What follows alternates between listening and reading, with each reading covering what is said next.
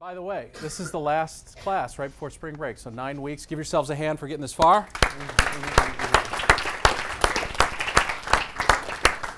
Let's get fired up. All right, I'm excited to welcome someone whom I met last year, and it's a really fascinating story for me, and to see her here really makes me happy. Instead of giving you her long bio, which we're going to cover her story in our conversation, let's just sort of think about your position, where you are today. Let's say you're a junior or a sophomore in college. You think you know what you're going to do. Maybe you're leaning towards a certain way. Maybe there's some lawyers in your family, so you're probably going to go to law school. Maybe something happens in between your junior and senior year in an internship where things flip for you and you figure out what you want to do and you change the direction of your education and your life. Let's say you take your first job out of grad school and you like it, but it's sort of getting routine. You're seeing the same types of things, the same types of cases, the same types of clients. But you notice something in the market. You notice there's something missing. So you talk to a friend who also happens to do what you do, and you say, yeah, I'm seeing the same thing.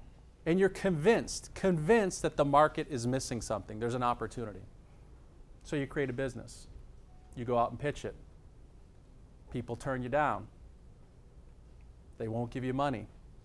Some of them even say, what do you know? What do you know about this business? You're just doctors. You don't have any business experience. And if you think you're so right, why aren't the big boys doing it? What happens if you don't have a really good answer for that except, I just know.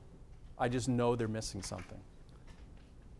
This isn't a story about two dermatologists who found the magic cure to acne. This is a great entrepreneurial story of persistence, resilience, and really trusting your gut when other people say, what do you know? Here to share the story of Proactive, please welcome Katie Rodan. Katie.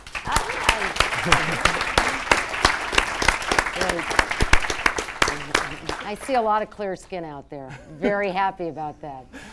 Yeah, a lot of young clear skin. That's right. They've got Bieber fever. They thought Bieber was coming.